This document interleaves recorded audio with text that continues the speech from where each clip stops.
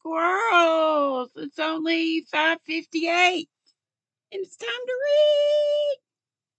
But don't fall asleep. You'd think it's earlier in the day. And of course, I forgot to bring my drink in here. I'm always out, when I decide to read, already sitting in here doing my thing, just knit or crochet, and I'll say, I need to read. So forget my drink.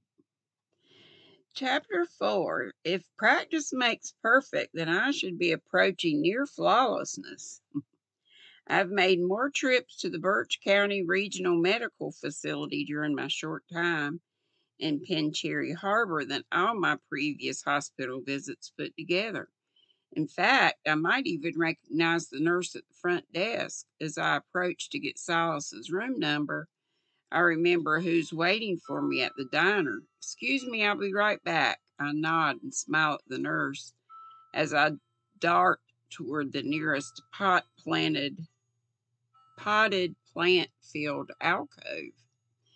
Fishing my phone out of my pocket of my coat, I immediately called the sheriff's station and asked them to patch me through to my breakfast date. Don't worry, I actually used a professional tone and said Sheriff Harper and everything.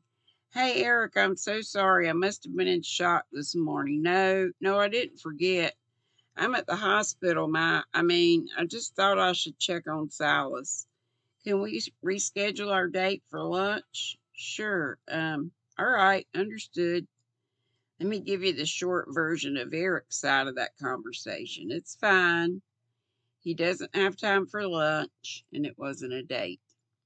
I obtained the necessary information regarding the room number for Silas, but when the nurse says he's in the sixth floor psych ward, even I know that's cause for concern. I step off the elevator and hastily make my way to room 607. I stop abruptly in the doorway, the man fighting against his restraints. No, it went away. No. Loading recommendations.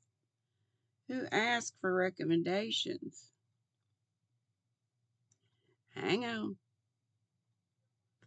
Hopefully, I'll get back to where I was.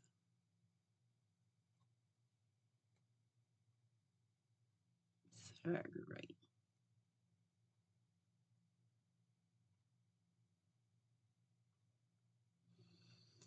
Come on, take me back to where I want to be.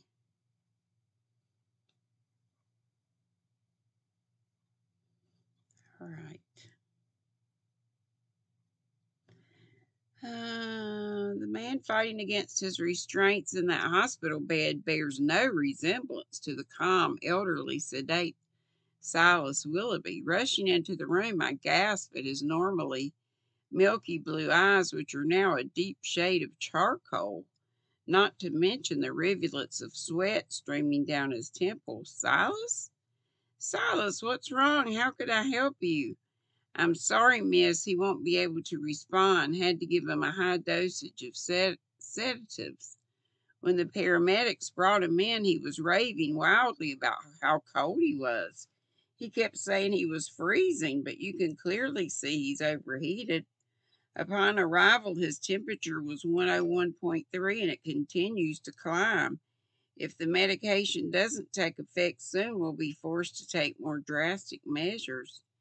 I need to be alone with him. No communicate to wait a minute. I need to be alone with him to communicate with him somehow. Maybe physically or something else, psychically. Mm. But first, I have to get rid of this doctor. I shake my head in disbelief. Understood. I'll just sit here with him and call the nurse if there's any change in his condition. The doctor finally exits, and I sit back to survey the man in the hospital bed. I glance down at my mood ring, but the cloudy black swirls whirling inside the coke, coke, coke, but I can't say it, offer no clue as to how I can help. There has to be something I can do. This morning he asked me not to grasp his left hand and push the cold into him. Maybe if I can reverse the process somehow, I can reverse the effects of whatever he did to quench the blaze. I take his right hand in mine, close my eyes, and try to visualize pulling the heat out of his body within moments. I feel searing heat in my hands. I breathe deeply and try to pull more. The flames are licking up my arms and my focus wavers. I force myself to concentrate, but the heat overwhelms me and I collapse backward into my chair. When I open my eyes, Silas Willoughby is resting comfortably on two freshly fluffed pillows. His skin has returned to its normal pale liver spotted hue, like me, and the perspiration previously drenching his face is gone. It would probably be best if I slip out quietly and let him continue to sleep. I lean forward to get out of the chair and my legs collapse beneath me.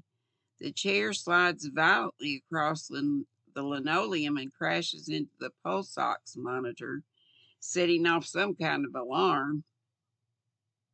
A nurse hurries into the room. Miss, are you all right? Did you faint? I push myself up on all fours and open my mouth to respond. She'll be fine, ma'am. She's blessed with a natural lack of coordination. The nurse shakes her head and leaves us. I turn just in time to see Silas enjoying a chuckle at my expense. Silas, you're all right. It appears your visit was most auspicious. You saved Grams. Tears well up in my eyes as I struggle to haul myself back up and pull the chair next to the bed. May I inquire as to how you managed to assist me? I have no idea, Silas. I don't even know what was wrong with you. The doctor said when they brought you in, you kept saying you were so cold. But when I looked at you, it seemed like you were burning up. I thought maybe it had something to do with all the energy stuff from this morning. So I tried to reverse the process, a practical approach, and you were successful. He steeples his fingers and bounces his soft chin on the tips of his index fingers. I'm not sure if it could be called a success. Whatever I did pulled some of the heat from you into me, and then I must have passed out. The art of transmutation is a delicate balance, Miss Ithra. I truly am in your debt. I gripped the rail on the side of his bed and Leaned toward him. What are you saying right now? If I hadn't come to the hospital, if I hadn't known what to do, are you saying that saving the bookshop could have killed you? He casually smooths his gray mustache with his thumb and forefinger. We will all pass beyond the veil one day. While I do not imply that I will welcome that transference, I know that I know this. My life on this side of the veil has been enriched by knowing you. Hot tears spring to my eyes, and in spite of his harumph, I throw my arms around him and hug him tightly. Thank you. Releasing him, I stand next to his bed. I don't know what I'd do without you either, Silas. Now I better get back to the bookshop and let Grams know that you're all right and that I need to figure out some amazingly unforgettable way to apologize to Eric for standing him up at breakfast. Silas nods. I've always found pastry to be a delicious and heartfelt apology. I flash my eyebrows. I've got just the thing. My winter driving skills have improved considerably during my first season of true snowfall in almost Canada, and as I pack my Jeep beside the bookstore, I can't stop from enjoying a miniature seated happy dance. Who would have thought that this aimless orphan would one day reunite with the father she never knew and live with the ghost of the world's most wonderful grandmother? It's certainly not me. As I wandered from one unfulfilling barista job to another, crisscrossing the state of Arizona from Tombstone to Sedona, I had given up on happily ever afters. But now every day I wake up to a town that is genuinely coming to feel like my home, and I get to hang out with my amazing grandmother. Plus, I'm finally getting to know my father. As a child, I dreamed he would come back to my mother and me. I've since learned that my mom never wanted a relationship with my dad. They just had a fling, but she wanted me, and until a commuter train struck her car and stole her away from me, the two of us were fairly happy together. And y'all, I'm gonna have to stop there. I am dry as a bone. Oh, I'm almost done. This is a very short chapter. One more paragraph. I assure you that over 6 years in the foster care system was not a path I would have chosen. But ultimately, it brought me to my father and gave me the chance to build a relationship with him on my own terms. Two paragraphs. Another squad car passes through the barricade on First Avenue and brings back images of my sleepless night and narrow escape.